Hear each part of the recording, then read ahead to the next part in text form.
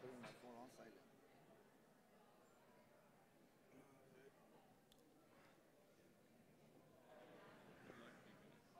Huh? Thank you. Good evening. Just a few more practical announcements. Can you all hear me? All right. Good. At 6:55, the live stream goes live with the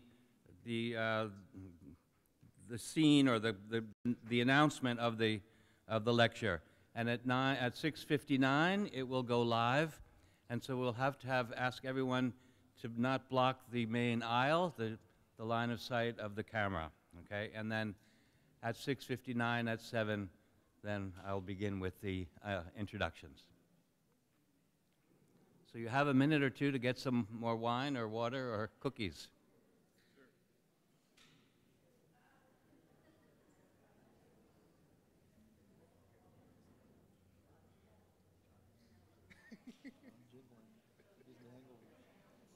I'm about to start drinking it right now.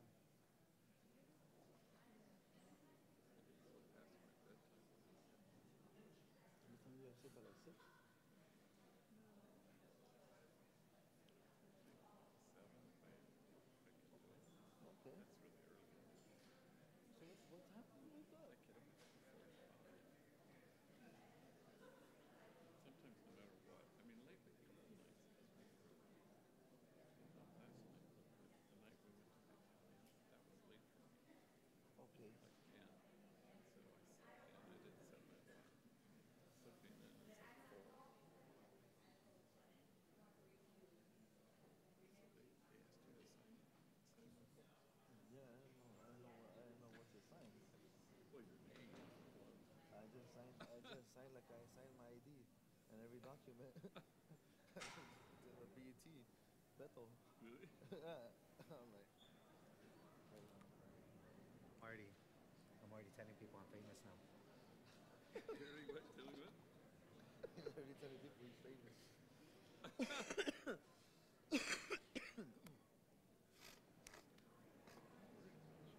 Huh? It's great to have you guys here. Thank you. It's great to be here. It's a little nerve-wracking, but we'll see how we do right now. Probably all the smoking I used to do back then. I used to smoke a lot. I used to smoke like 2 packs a day. Ready? And so now you've quite a bit. For your salud. I try to do like one a day or something like that. Probably just usually in the night when I can't really go to sleep. You just bum cigarettes from here? No, I'll buy them. I'll buy them, and then what helps me out that when people ask me for cigarettes, I'll give it to them. You know, so when I look, I'll be like, I'm ready to half a pack down. And I know I don't smoke half of it, but I usually I only take like 1 or 2 hits, and then I'll throw it away. See my brother and him get mad. Such a waste. Yes. So then I rather smoke all of his first and then give him the last hit to the end. That's what we're doing. I'll be like, this is just light one, and then I'll just hit the 1 or 2 drags, and that's it. At the end? Yeah. Good evening. Good evening, everyone. Please take your places. Good evening. I'm Father Michael Hilbert, Associate Pastor of the Church of St. Ignatius Loyola in New York City. And it is my pleasure to welcome you all, those here present, numerous in Wallace Hall, and those who join us via live stream. Welcome to the inauguration of our parish lecture series for 2023. On behalf of the pastor, Father Dennis Yesolona, and our entire parish community, I greet you with heartfelt best wishes and a warm welcome. The theme of this year's lecture series is Blessed Are the Peacemakers. Tonight, and in the 4 lectures that will follow on a monthly basis, we will engage in a reflection on the urgent and one might say elusive task and mission of peacemaking. And to guide us in these reflections, we have invited a number of distinguished committed and credible peacemakers. Blessed are the peacemakers, for they will be called children of God. What Jesus calls good and whom Jesus calls blessed is striking because his values seem to be upside down from our own.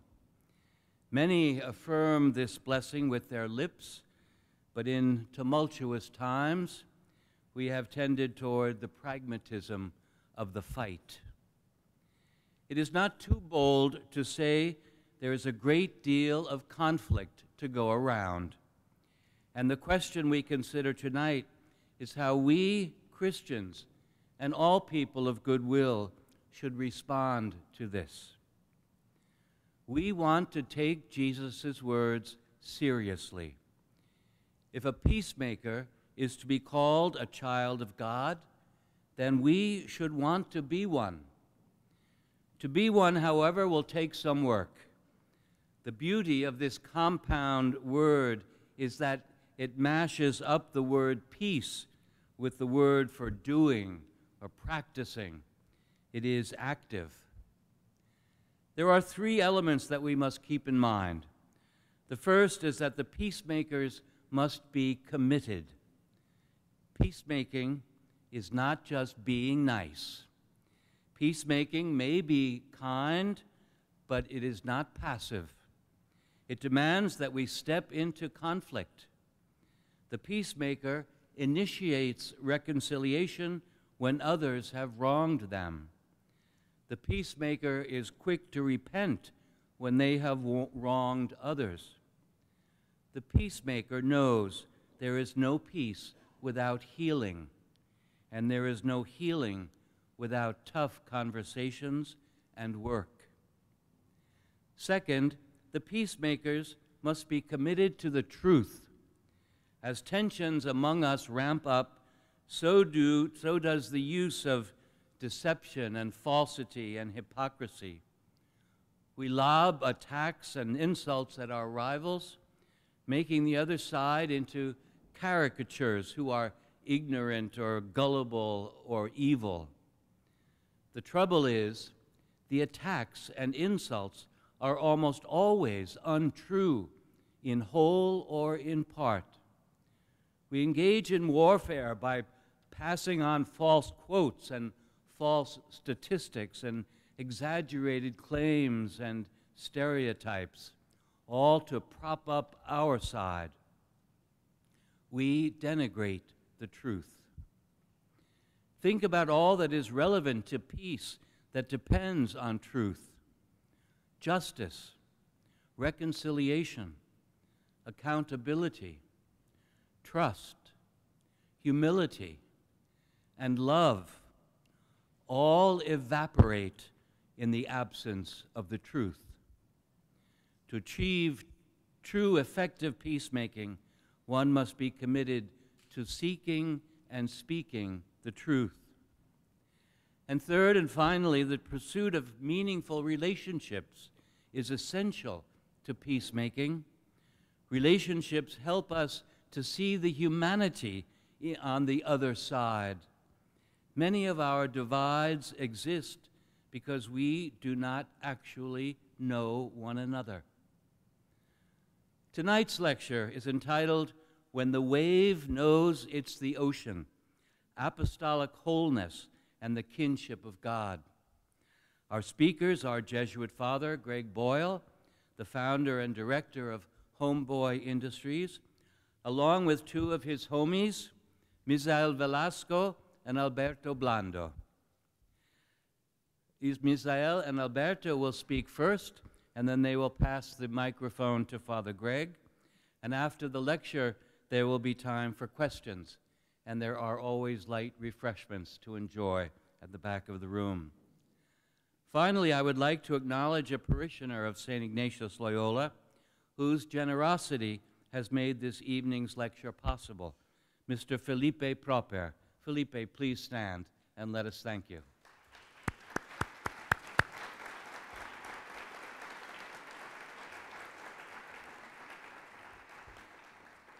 So now Alberto and Misael we are eager to learn from you lessons of commitment and truth and kinship in your good work of peacemaking. Thank you.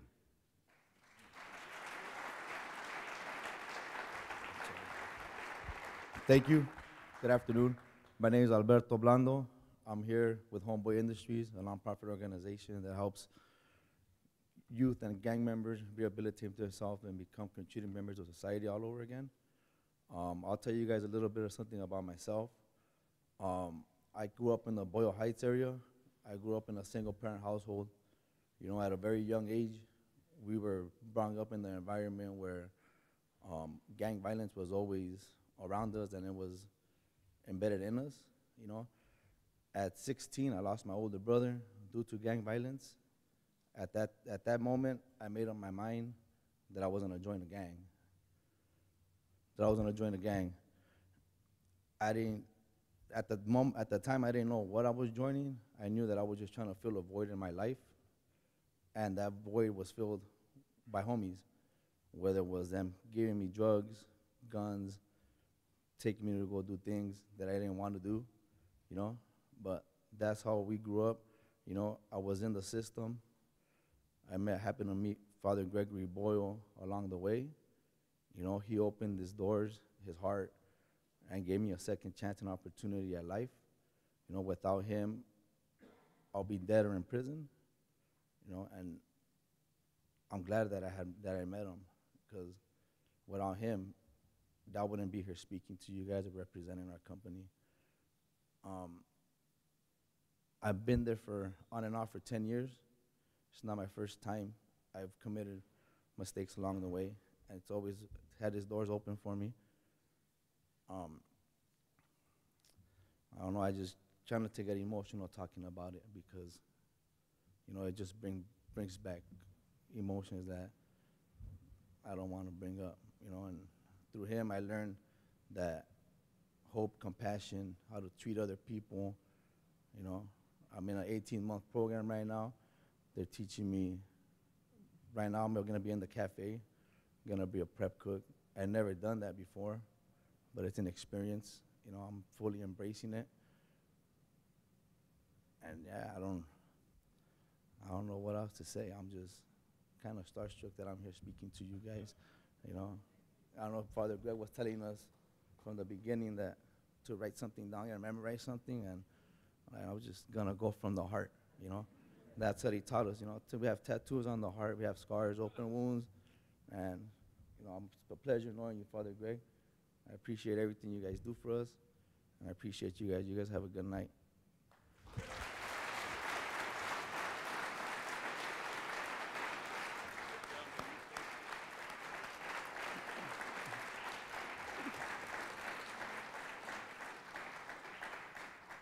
Hi, everyone. My name's Misael Velasco.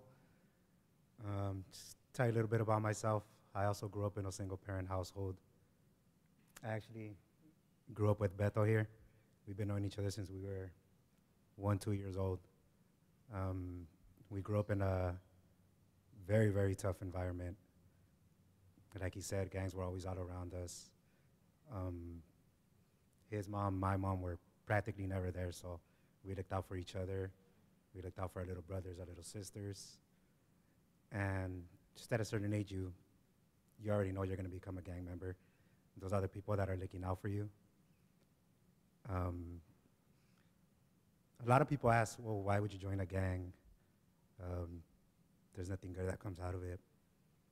But there's been nights when you know you're there, and how are you not going to have, you know, that person's back or your other friend's back and be there for them when, you know, there's times where you guys have no food, your moms are not there, and that's the person you're sharing a sandwich with. So all of that, how he said, is embedded in us. We grew up together, so obviously we're going to be from the same place. But I paroled from prison late 2019. Beto told me to join Homeboys, and I'm glad I did.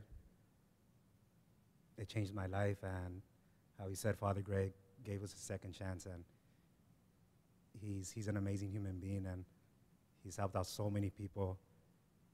And it's crazy how personal he gets with each individual. It's not like he's sending you to someone else, or even when he's out on his trips, you see him texting back other people that are texting him, answering phone calls. And God has blessed us, with him in our life and with everyone else that joins Homeboys, because it's a hard road to go straight after everything that you've been through. But I thank God that I'm able to stand here now and talk to you guys, and to be able to be thankful for everything that Father Greg has done and everything else he does for everybody else. Thank you.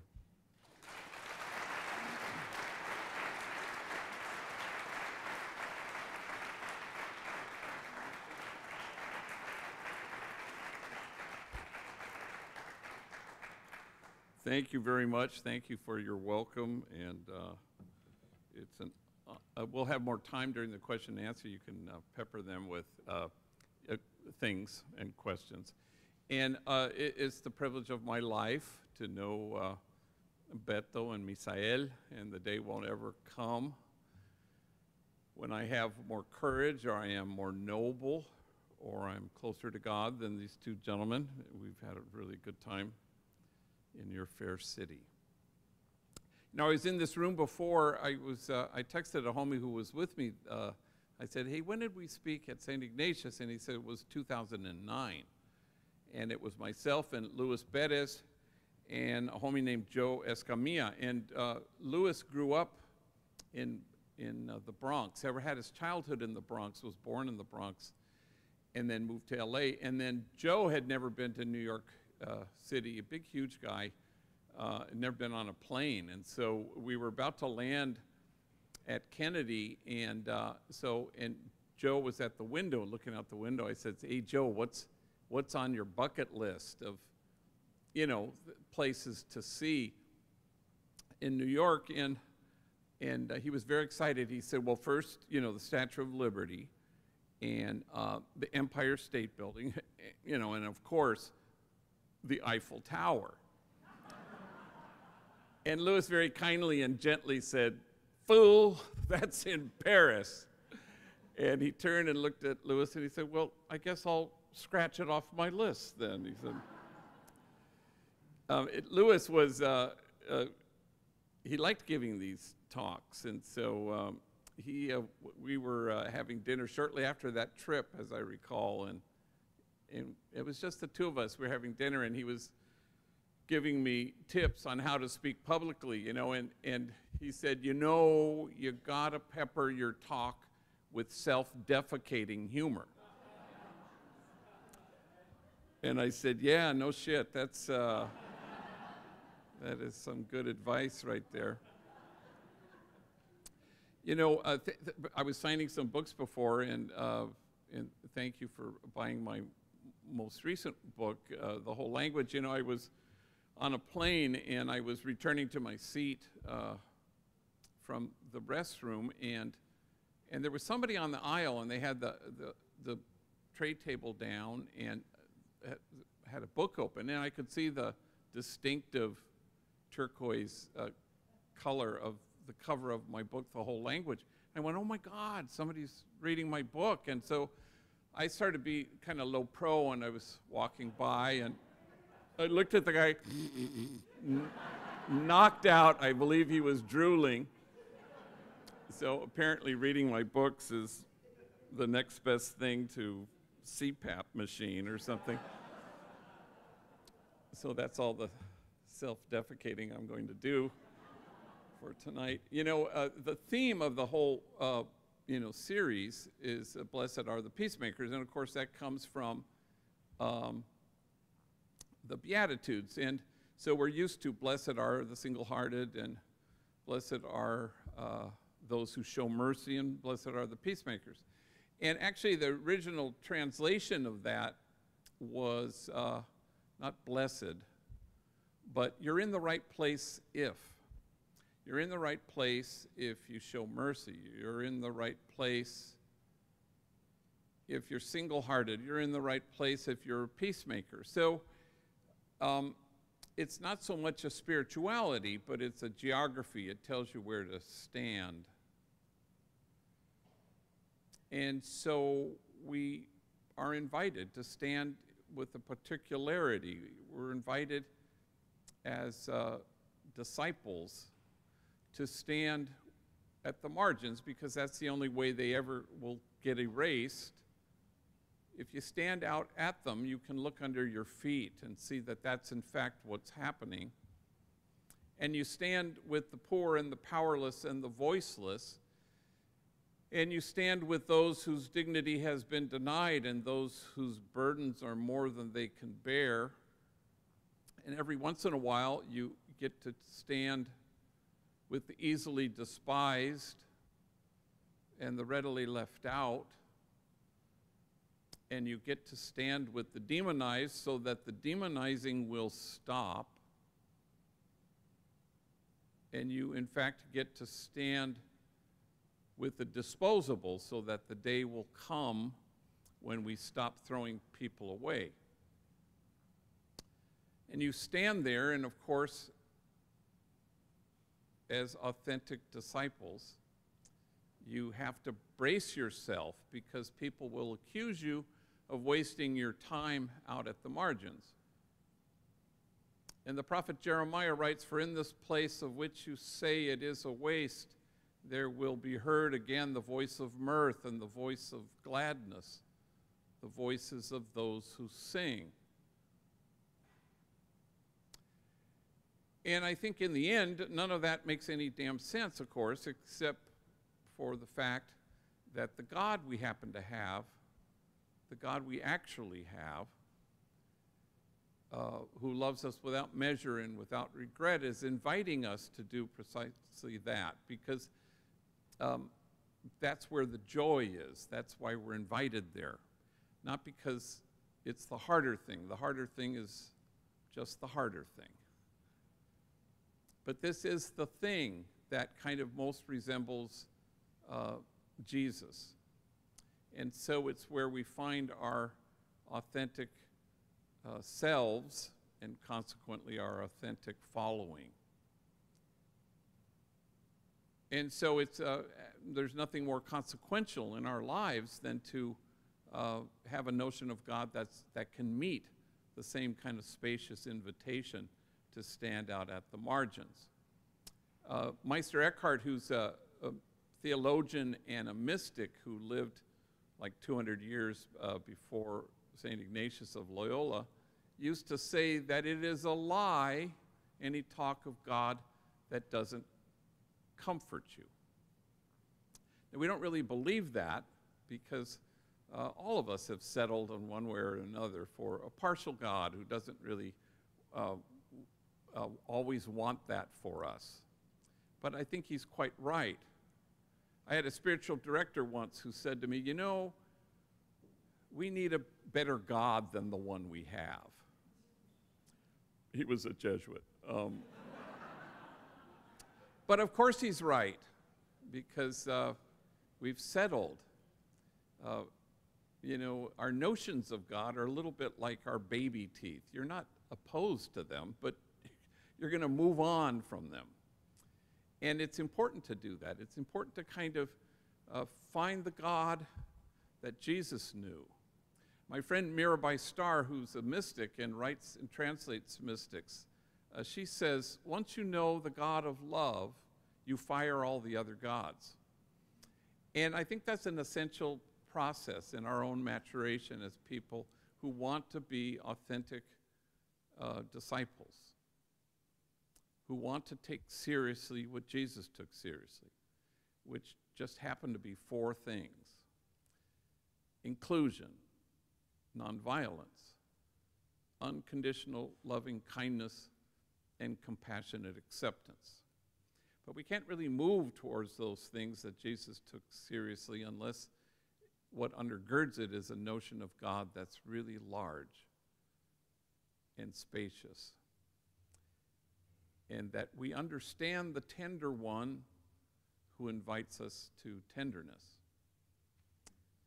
I remember I was presiding at Mass at San Fernando Juvenile Hall, and it was in a big gym, And it had like 500 folding chairs with 500 gang members sitting in them. And I was up on kind of a raised platform of some kind, and I was vested, so I was wearing my alb and my stole, and they had these little hojas, these sheets that had the readings in English and Spanish, and so, you know, rather than read along, I just closed my eyes, and you do that sometimes when you preside, and you want to just listen to the Word of God being proclaimed. And so I had my eyes closed, and one at a time, the homies would get up, and the first guy did the reading from the Hebrew Bible, and then a guy got up to do the responsorial psalm. And I don't know, I was detecting an overabundance of confidence in his voice. And he gets up and he says, "The Lord is exhausted." And I said, "What the hell?" And it was, "The Lord is exalted." And I remember thinking at the time, wow, that's way better. That in fact, the exalted God is a projection, you know, let's face it. You know, if I was God, I would want to be exalted. But the exhausted God is probably closer to where we want to be. A God who is generous and tender, just as you are with your kids, or just as you are with your grandchildren. That someone can say to you, you know, "How was your weekend?" "Oh my gosh, I'm pooped. I had the grandkids over." But it's a good tired. And you know exactly the fullness of exhaustion and the generosity of a love that never stops loving. That's pretty close to the God we have. You know, I was, ever since the pandemic, all my sibs, we have a Zoom once a month. We're going to have one this Sunday at 4, once a month on a Sunday. And I have 5 sisters and 2 brothers, and they're all married. And so, you know, we get on this Zoom, and it's, you know, a lot of people. And so I remember not that long ago, it was kind of the anniversary of my mom's death. And she had died, I believe it was in the 2nd year of the Trump administration. And she was smart as a tack, 92 years old. And she watched so much MSNBC, she was becoming Rachel Maddow. And my father had died 25 years ago, and she died the way you want to die, you know, in your own home and surrounded by your kids, in your own bed. And she wasn't a lick afraid of dying. I remember about 3 weeks before she died, she was just positively giddy and exhilarated. And she said, "I've never done this before," you know, which was exactly something you might say just before skydiving. And in fact, the day before she died, I remember I was sitting at the foot of her bed, and she was asleep. And it was so rare to be there alone in the room with her, because it was always 93 people at any given time. And it was just the 2 of us, and she woke up and she saw me sitting at the foot of her bed, and she said, "Oh, for crying out loud," and she went back to sleep. Well, she was pissed that she hadn't died, you know, and I'm sorry. And then the next day, as luck would have it, right at noon, I remember my sisters went out to get lunch or something, and I was there again alone, and at exactly at 12, she sits up, she opens her eyes, she lets out this wondrous, glorious gasp, skydiving. And then she left us, and no one in earshot of that sound could ever be afraid of death again. But I remember that, you know, in the last days of her life, she'd be in and out of consciousness, and there'd be 2 or 4 or all 8 of her kids around her bed. And she would kind of, when she'd come to, she'd lock on to one of us, and she'd just look at us. And with breathless delight, she'd say, "You're here. You're here." And I remembered that when I buried her, I thought, I think that may well be the singular agenda item of our exhausted God, which is to look at us with great tenderness and say, you're here. You're here. And so we receive the tender glance, and then we choose to become that tender glance in the world. And this is, I think, what Thich Nhat Hanh means when he says, when the wave knows that it's the ocean, where you notice the notice of God, and then you choose to be that notice in the world. Recently I was channel surfing, and I came across the Dalai Lama being interviewed by the BBC, and I can't remember what the question was, but at the point I jumped in, and he was answering something about authenticity of any religion. What's the mark and measure of it? And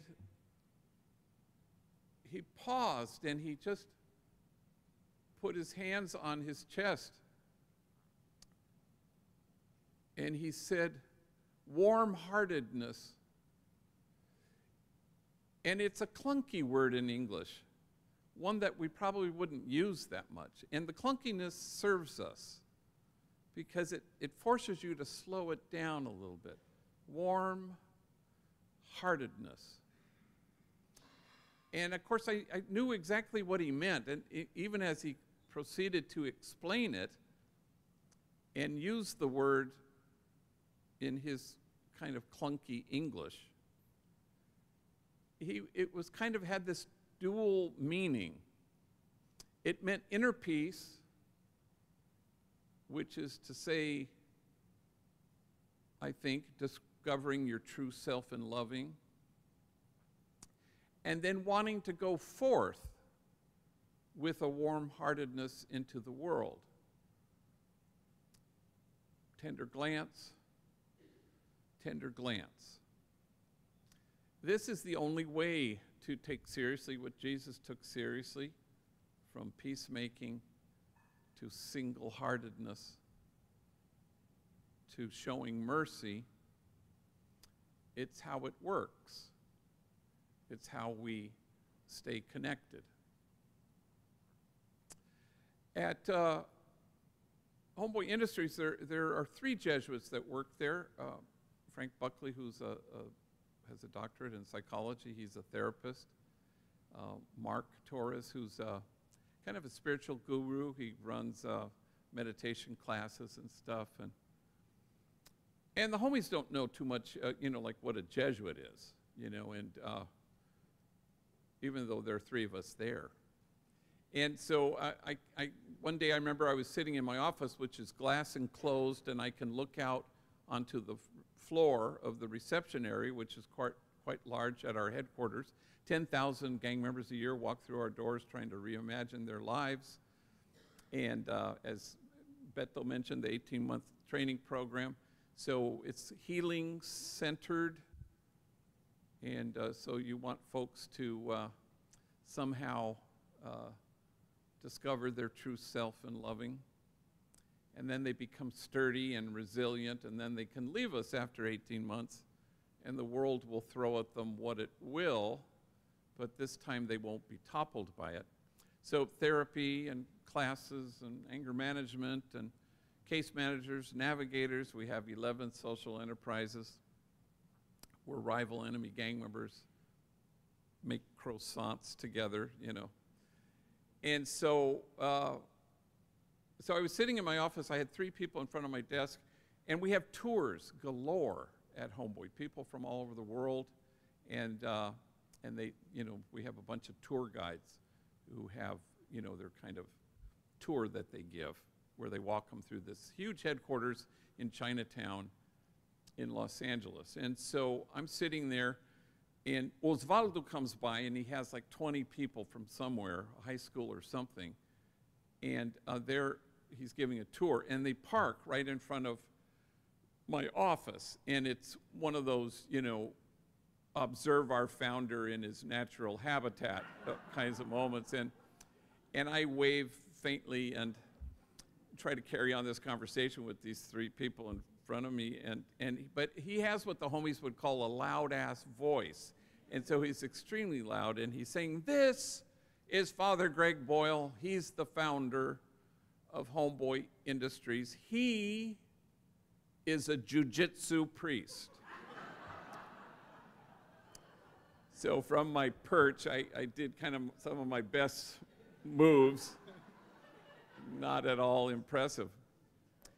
So on February 27th, 1544, St. Ignatius of Loyola enters for the very first time a word in his journal, in his spiritual diary. It's the first time he uses the word. And then he proceeds to use it quite a bit for the remaining 12 years of his life until he died.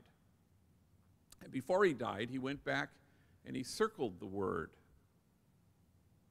And I speak Spanish, but I had never heard of the word before. And the word is acatamiento. Acatamiento.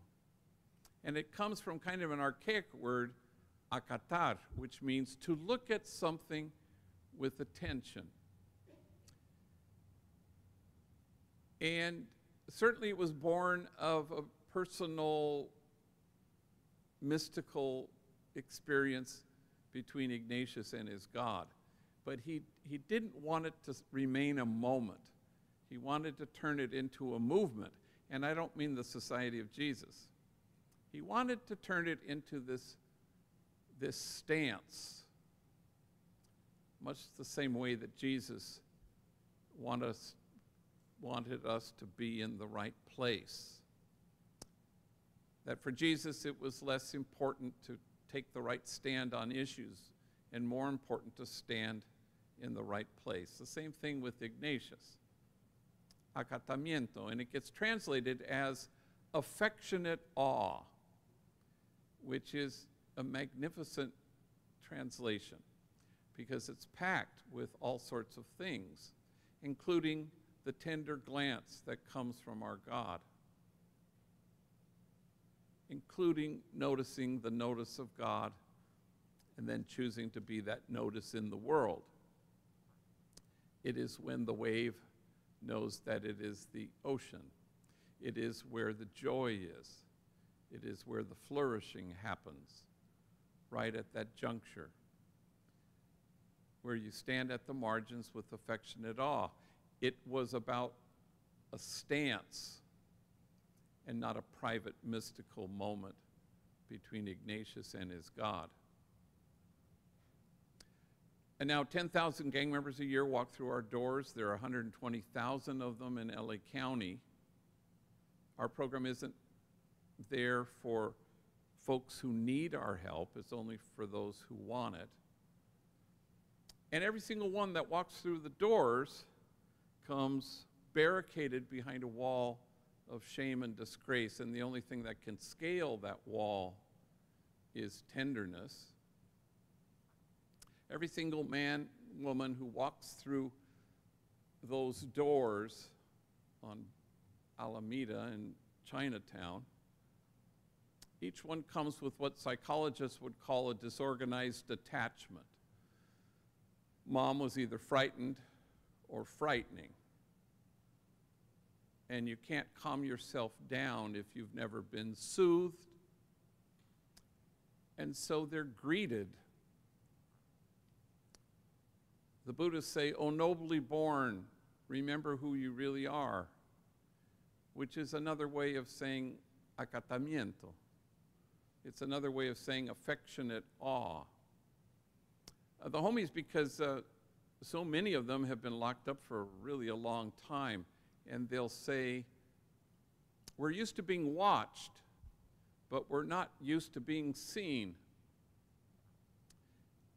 And so just like any vexing, complex social dilemma that faces us in any big city in our country, it requires that we set up and preserve a safe place where people can feel seen and then they can feel cherished.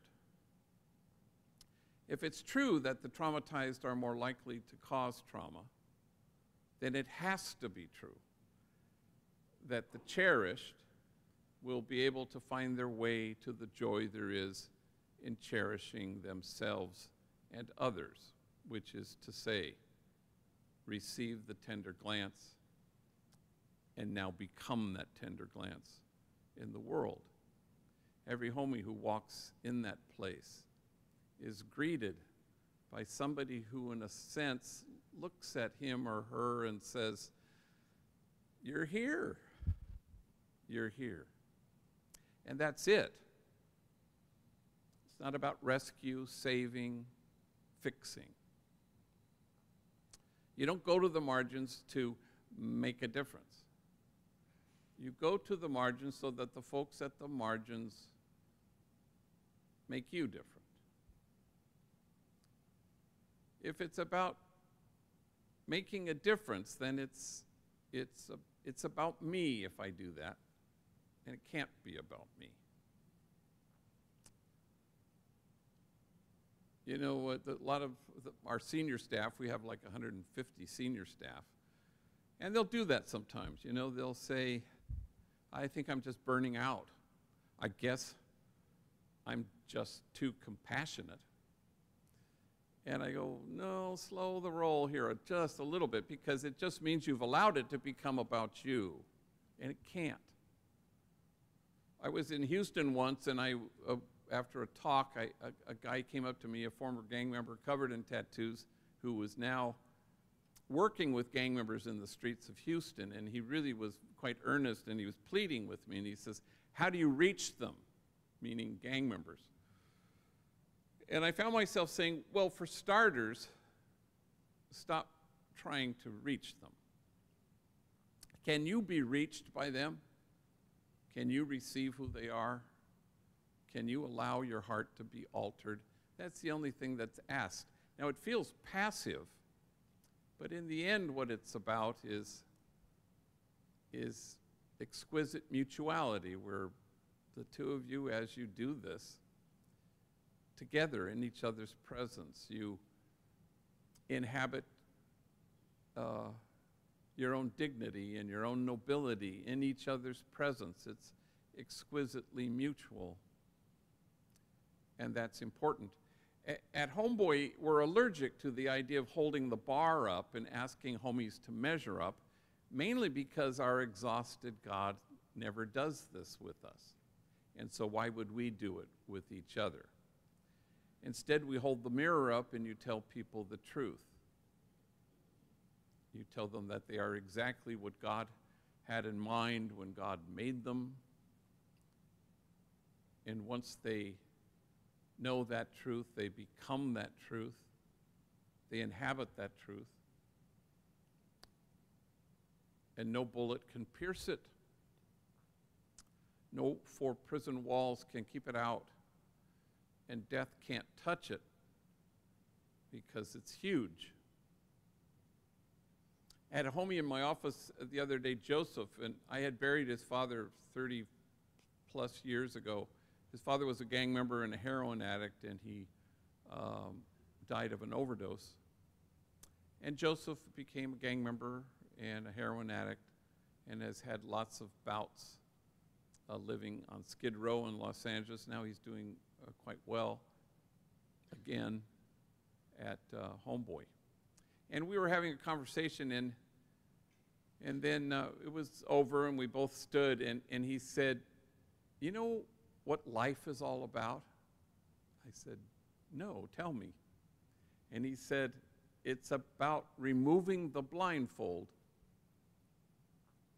I said, "I think you're right.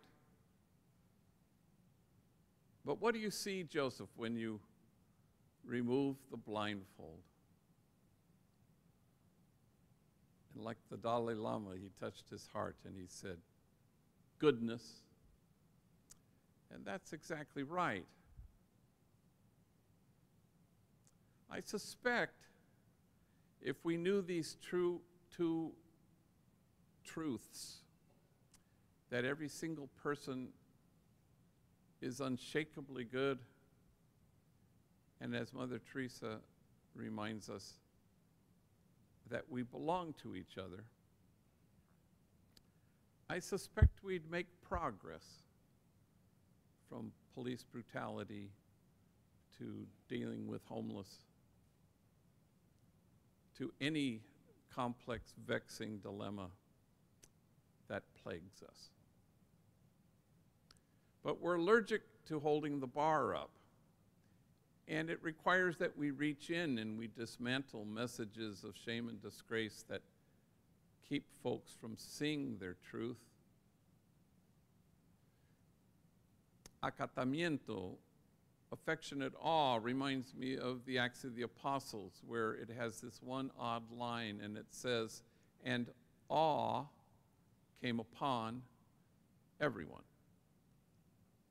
And it suggests that the measure of health in any community at all may well reside in our ability to stand in awe at what the poor have to carry, rather than stand in judgment at how they carry it.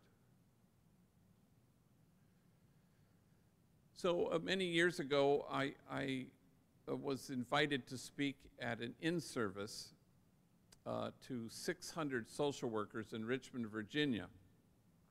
And I'd done this many times, and it was one of those, social workers commandeer a hotel ballroom, and from 9 to 5, they sign up, they get credits, and they have workshops and breakout sessions and keynotes, and it's all about gangs, why do kids join gangs and what can you do about it?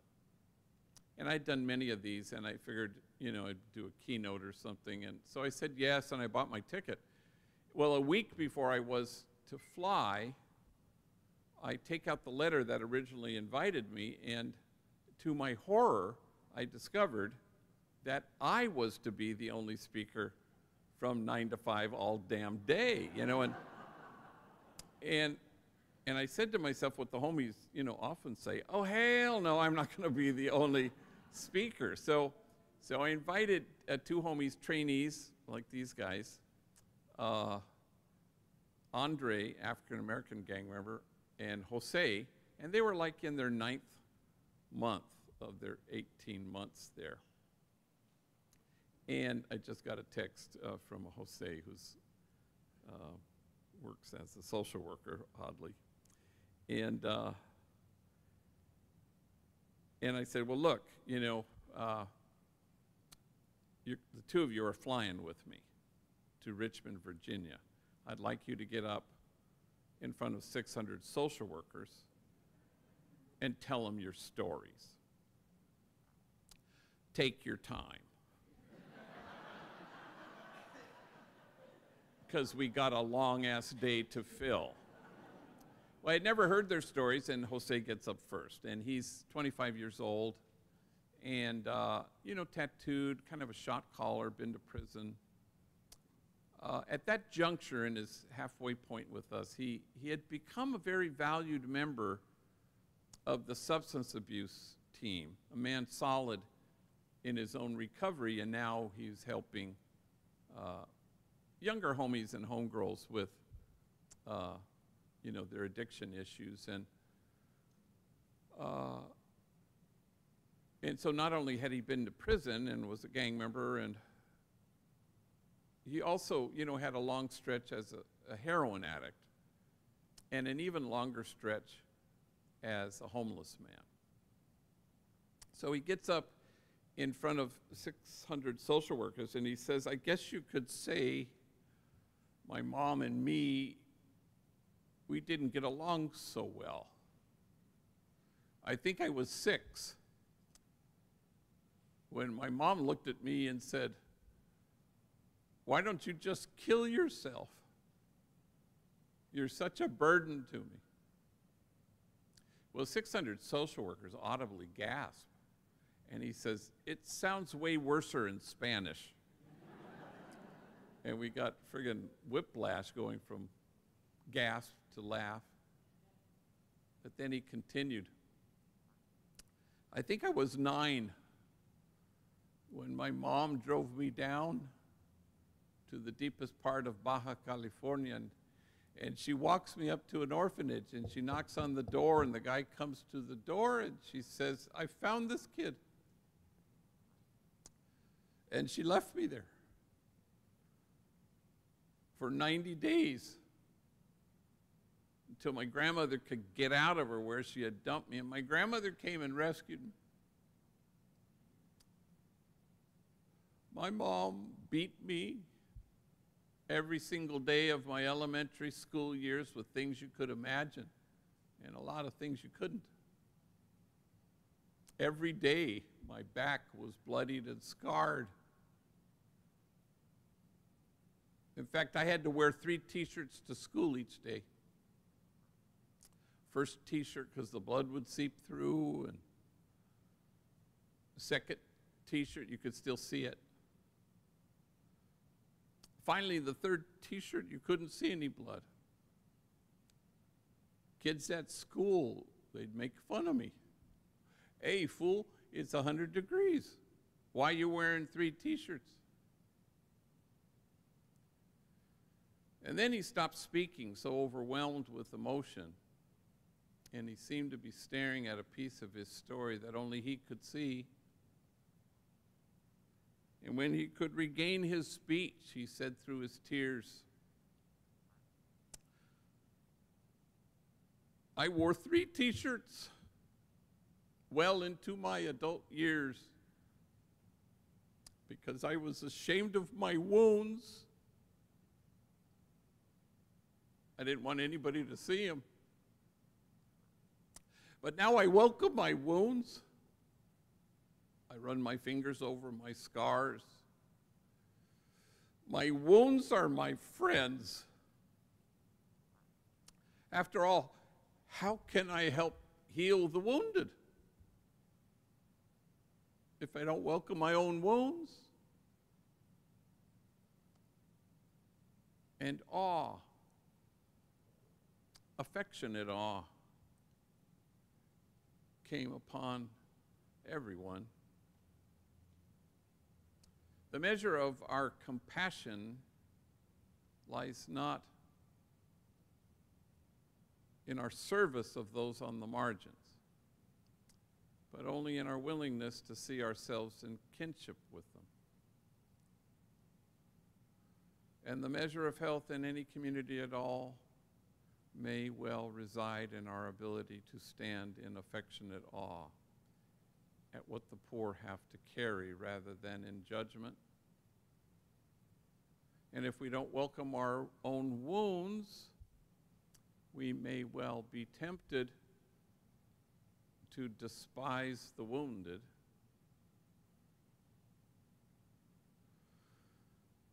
And our authentic discipleship resides in our warm-heartedness in receiving the tender glance and choosing to be that in the world, knowing that that's where the joy is.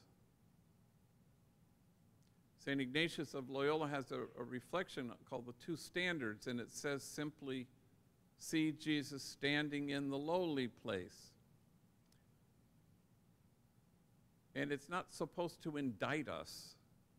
Why are you not standing there? It just says, see Jesus standing there. And so where he chooses to stand matters, because it is the place of joy and flourishing. It's the place where fearlessness can be found. It is the place where you can take seriously what Jesus took seriously: inclusion, nonviolence, unconditional loving kindness, and compassionate acceptance. It knows where the joy is, and that's in allowing love to live through you. Yes, God is love. Yes, God is loving. But that's not how God is.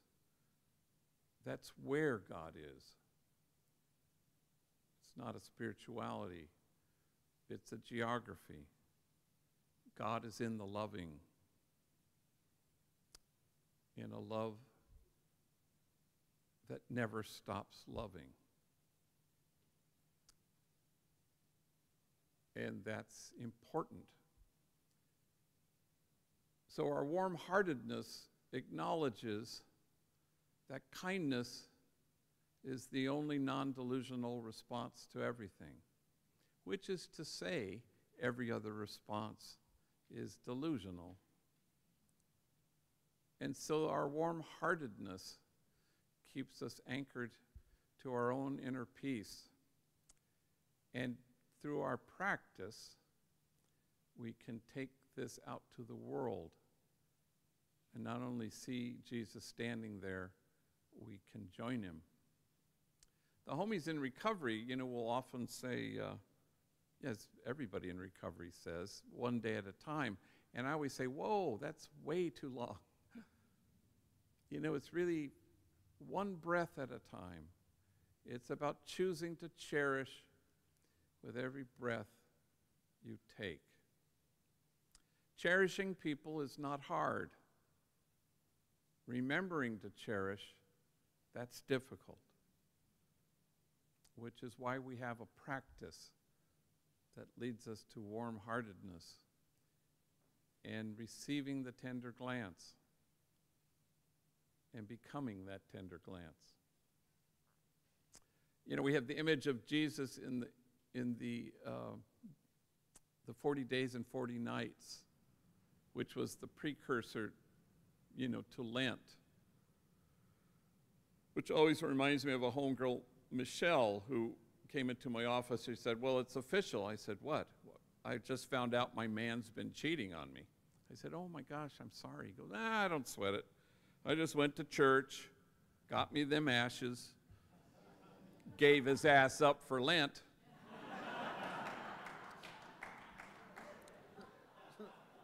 I can't say the word Lent without it triggering that story. It advances this talk in no way at all, but I think of that time, the 40 days and 40 nights, and it's we have these images of dark night of the soul, maybe anguish, doubt, a grumbling stomach. But I suspect all it was God looking at his son and saying, you're here. You're here. And Jesus not really quite knowing what to say back except, you're here. And I think that's the singular agenda of the God we actually have.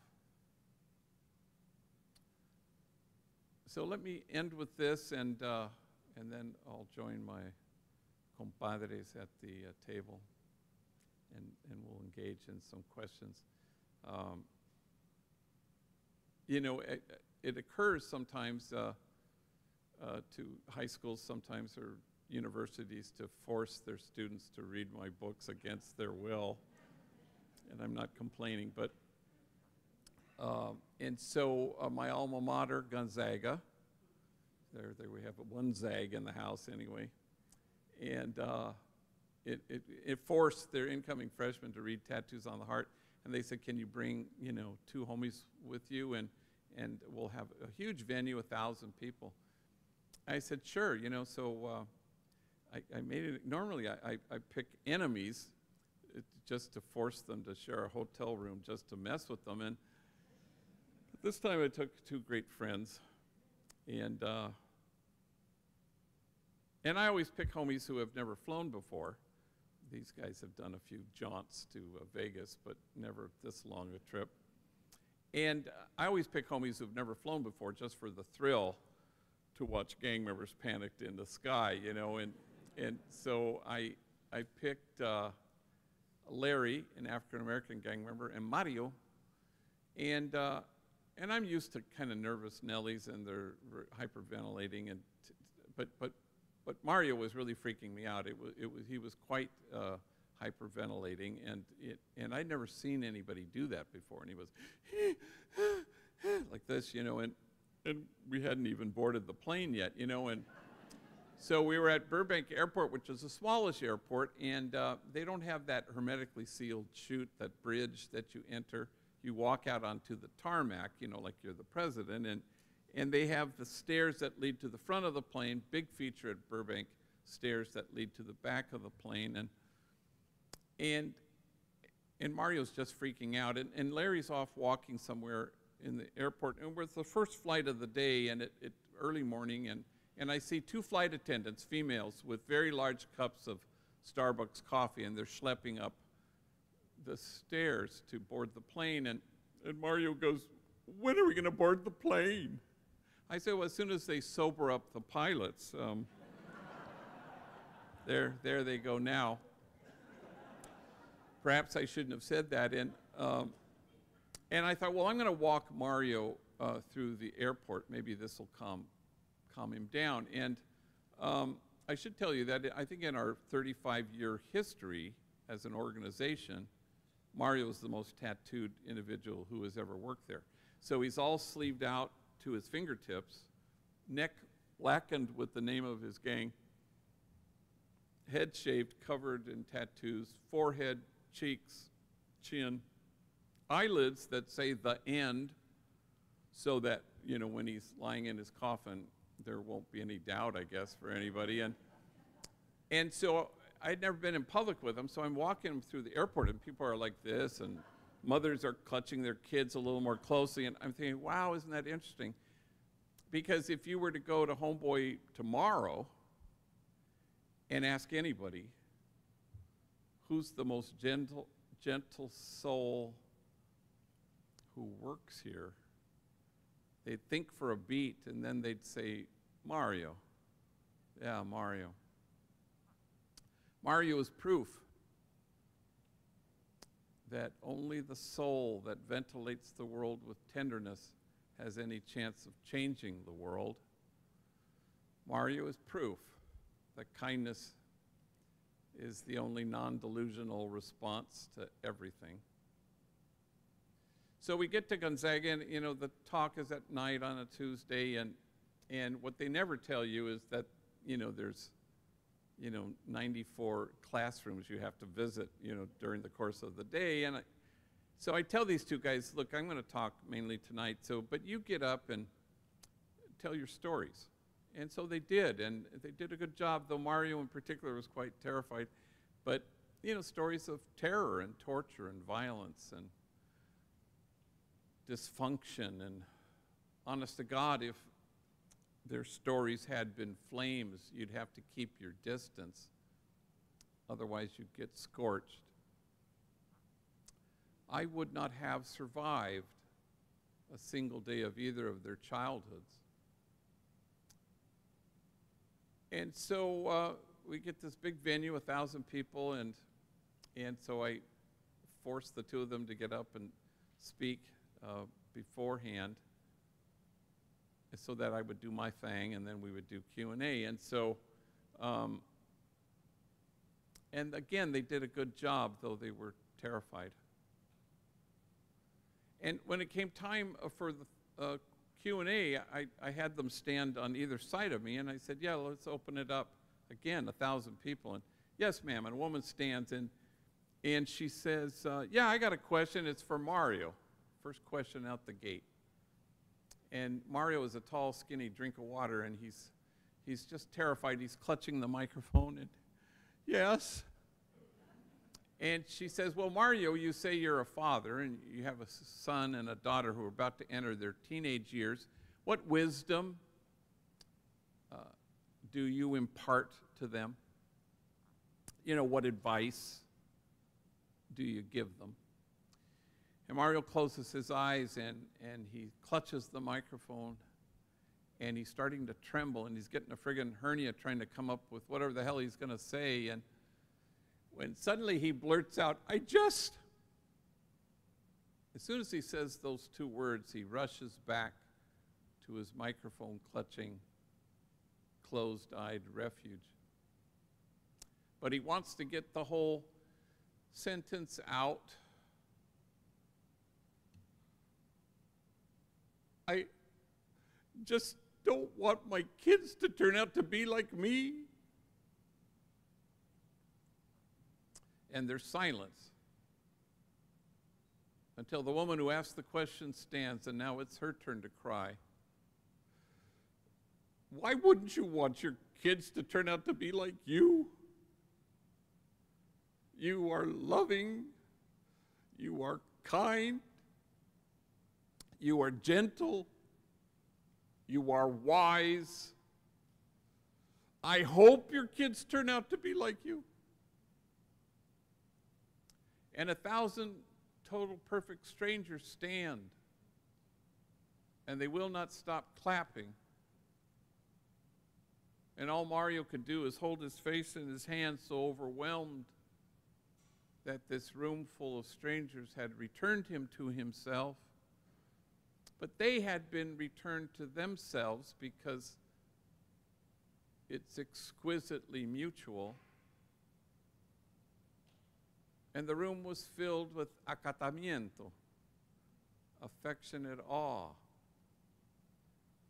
And I think that's the only praise our exhausted God has any interest in. See Jesus standing in the lonely place. It's not about spirituality, it's about geography. It's where do we locate ourselves. You're in the right place if you're single-hearted. You're in the right place if you show mercy. You're in the right place if you're a peacemaker. But you go to the margins and they get erased because you're standing there in the lowly place where Jesus is also standing. And our stance is filled with affection and not judgment. And our stance is filled with a tenderness that resembles the tender one. And with every breath you choose to cherish, and you feel this warm-heartedness that is powerful and the mark of authentic discipleship. But the harder thing is not the better thing, it's just the harder thing. But you go and stand there because that's where the joy is, and that's where you feel fearless.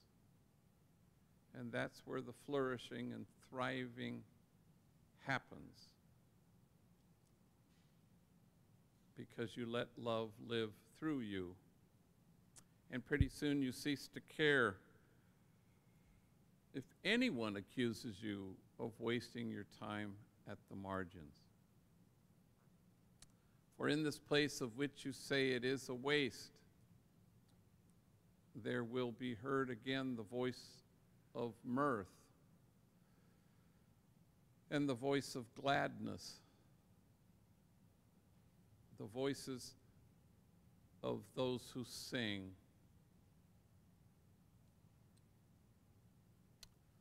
Thank you.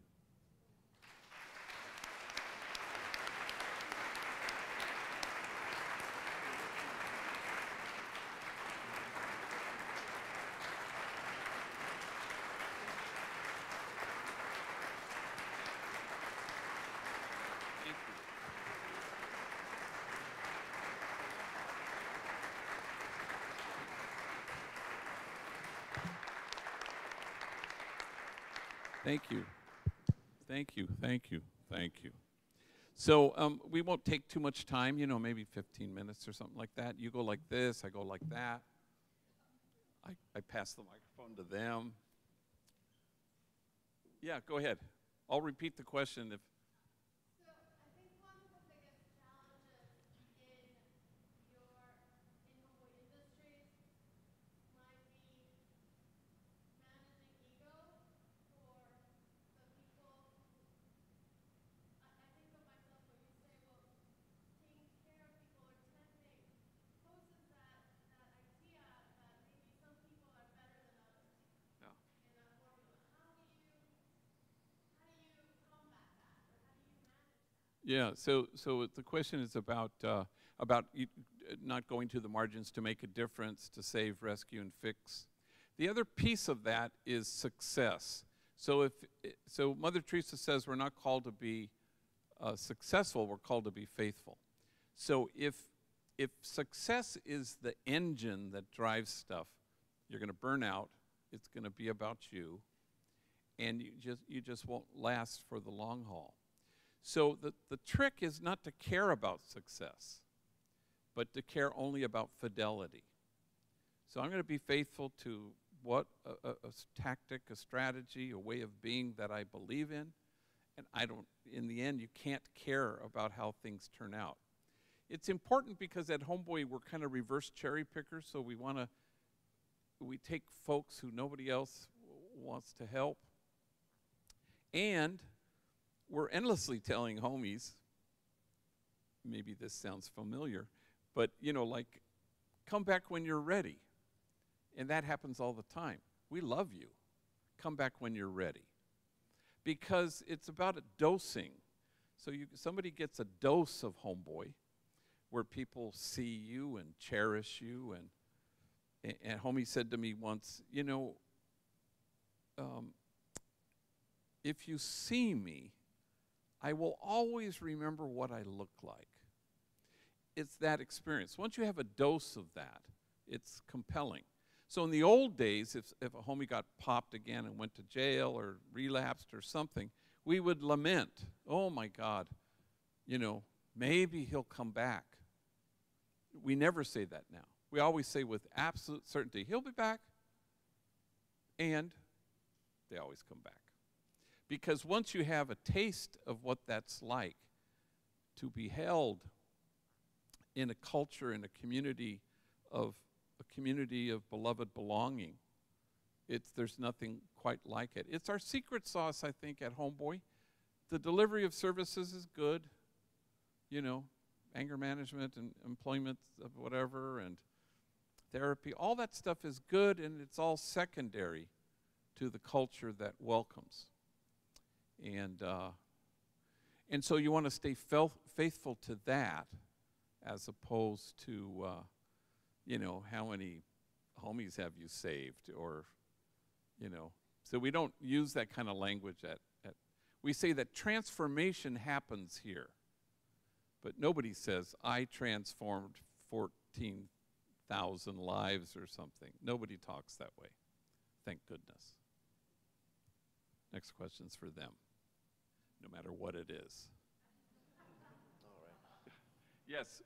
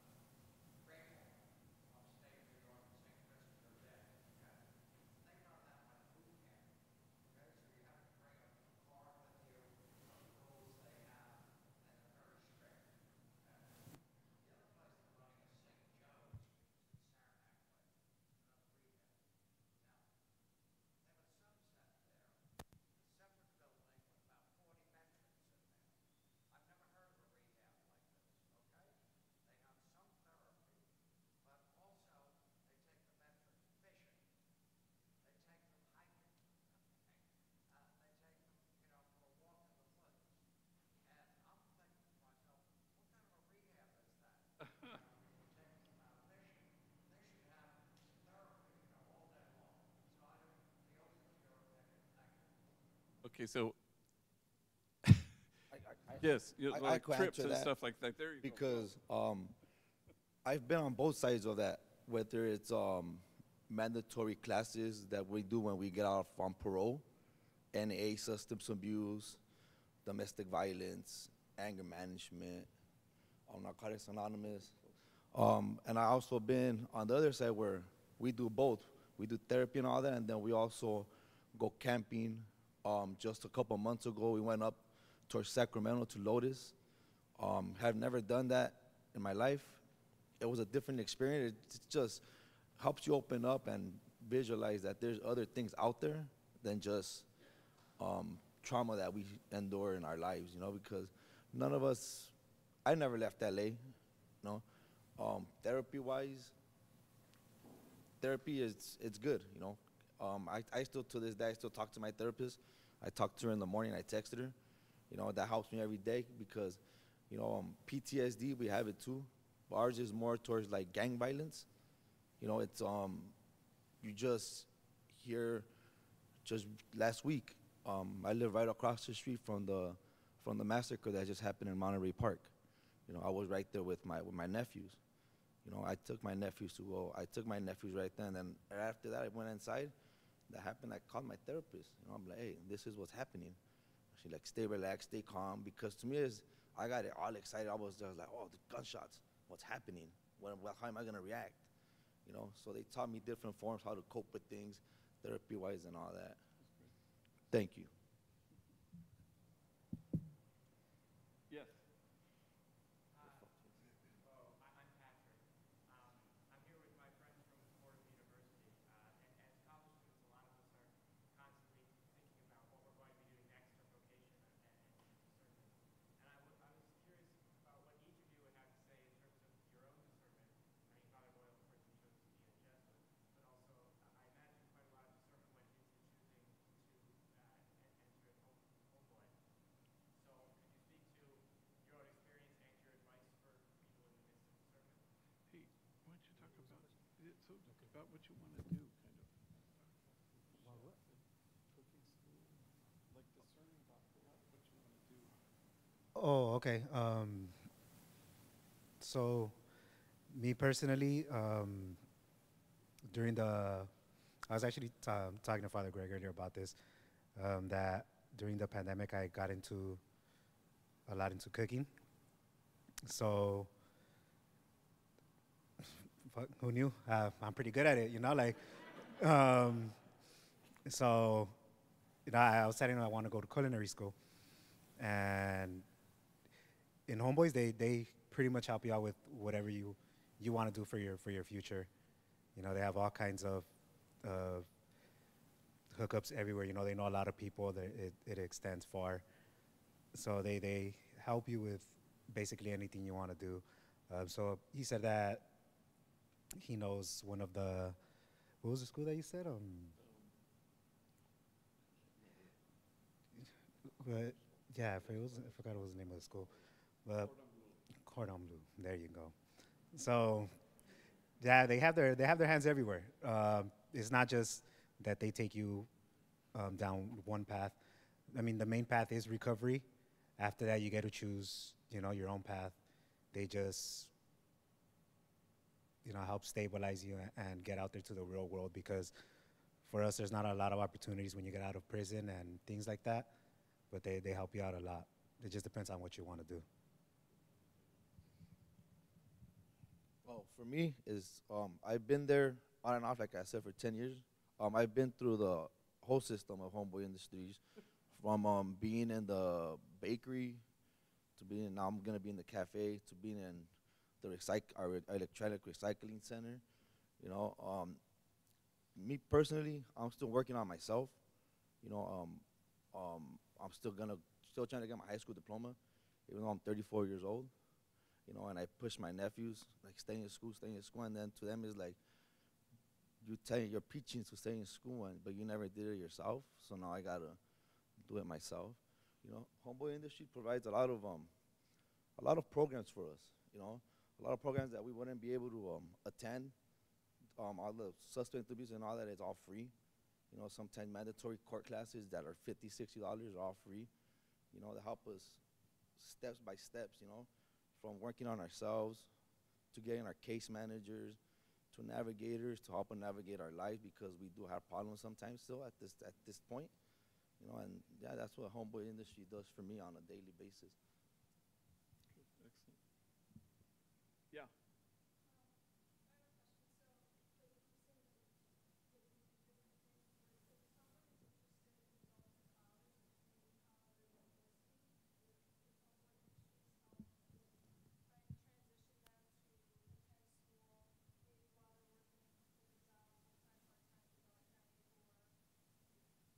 Yeah, the question is about education, further education, and so we have a thing called Hope University. And so it's, the idea is that everybody be connected in some way or another with some furtherance of their education. So sometimes it's, you know, GED or high school diploma. Sometimes it's just, let's help you learn how to read. And once you're finished with high school or GED, the expectation is that you go on to community college. So we have the hookups there. And then, you know, so lately, this has been kind of an unusual thing for us, is that we have all these folks who went on to UCLA. Somebody's in law school right now. Berkeley. Who? Berkeley, the one in Berkeley. Berkeley. We have 3 homies up in Berkeley. And we had a homie who went to, you know, got his GED, and then he went to ELAC, East LA Community College, and then he went to Cal State LA, and he transferred to UCLA. He graduated from UCLA and then got his MSW at UCLA, and then he came back and was a therapist at Homeboy, which was kind of remarkable to see all that. And then Joanna's in studying law, and so I hadn't seen that in my 35 years, you know, because it was, you know, but we really we have a whole department that kind of puts a fire under butts to make sure that folks continue they don't stop as long as they're with us.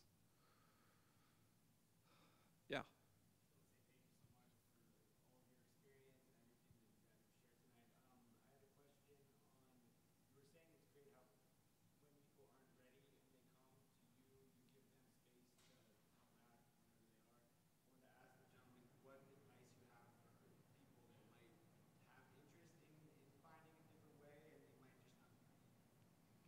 How do you convince somebody, or what do you do? Yeah. So the question is, how do these guys kind of convince people to, you know, because I was saying earlier that you know, our place doesn't exist for those who need help. It's only for those who want it. So you have to walk through the door. You know, maybe what led you through the door, and what do you say to other homies?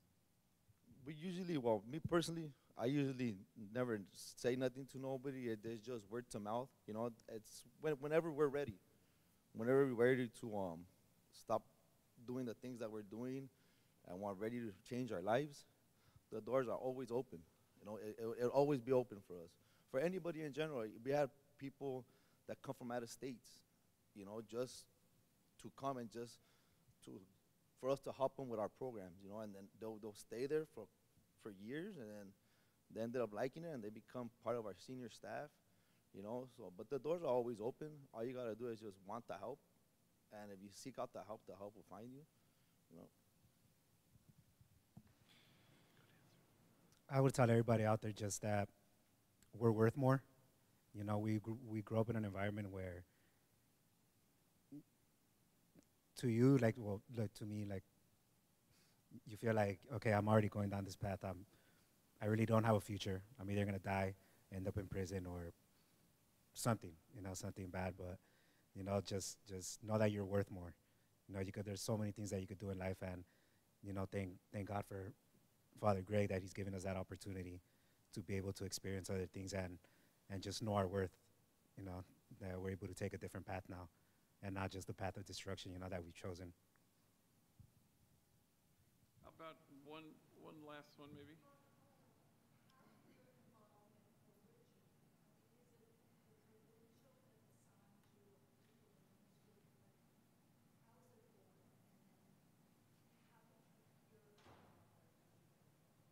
Yeah, the question is about how kind of Homeboy was born or whatever. I was assigned as a pastor at Dolores Mission, which was quite poor, the poorest parish in the city.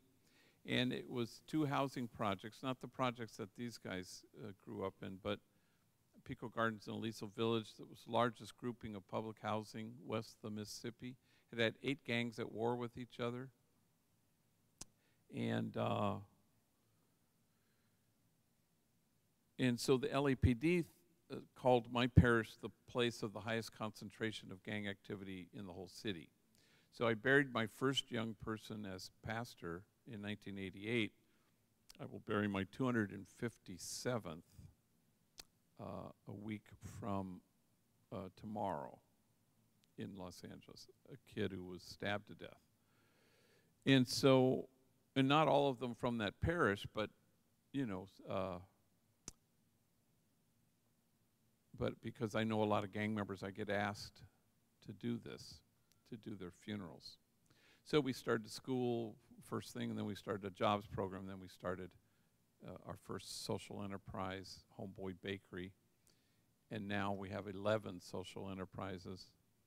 And so there are 120,000 gang members in LA County, 1,100 gangs, and I think there's probably not a single gang anywhere in the county that hasn't had members come and work at Homeboy. So we don't recruit, you know, people know about it, and you know, and that kind of thing. In the last few years, you know, because people are starting to go to prison board after many years in prison, and so we're endlessly writing letters saying, yes, you would be welcome here, so that they can show that at the prison board hearing. So what was the part that, how did you find? Me, the Homeboy Industries is actually located around the corner from our projects that we grew up in. So when we found out they were building the building there, we had friends, our older homeboys that had been working there, had known Father Greg for a while. So they told us, hey, come check it out, come see if you guys are interested. And the first thing I said, hell no, I'm not interested in this. I'm gonna turn around, I'm gonna walk back to my neighborhood and keep on doing the same things that I was doing. That didn't work so well. I ended up back in jail. Then after that, I went back and I told him, hey man, like, I'm tired of this shit. I'm tired. Like, I need help. You know, I want to get better. You know, and after that, I've been there. He's been knowing me all my life, pretty much. You know. I actually bumped into him on the subway. Nah, I'm just kidding. I already knew about Homeboys as well for a while, but just like my friend here, I just didn't want to. It wasn't for me at the time. But I paroled out of prison in late 2019, and my friend Beto here, he told me, he was like, you know, just come with us, check it out, give it a chance, and see how it goes. And it's been going well, you know, so far. So yeah, it's good. How about one last one way back there? You had your hand up. Yeah.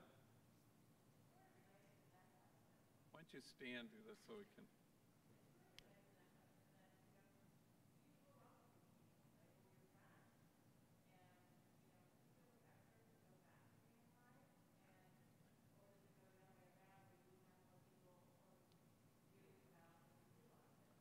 Do they pressure you about kind of hanging up your gloves and working at Homeboy? Why don't you try it? Do I feel pressure to go back? Yes, always. These are not just any friends, it's everyone that I grew up with. You know, I've been knowing all these people since we were little kids. So I still see them. You know, we still see each other all the time, but doing the same activities that we were doing is different. But I'll never stop talking to them. Just like, you know, I've been helped, I'm gonna try to help them too, and, you know, try to get them on a different path. But I'm not gonna force to them, you know, I'm not gonna force them or try to force them or try to preach to them or anything like that. It's gonna be their choice, just like it was mine. I could just try to nudge them that way a little bit and just leave it at that. Thank you all very much. You guys were perfect. So you met me on a subway?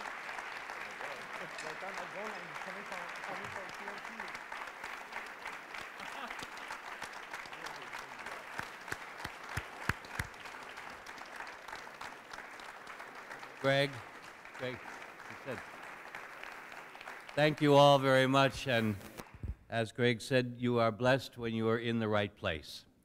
And I think we were blessed because we were in the right place to get your commitment, your truth, and your relationships.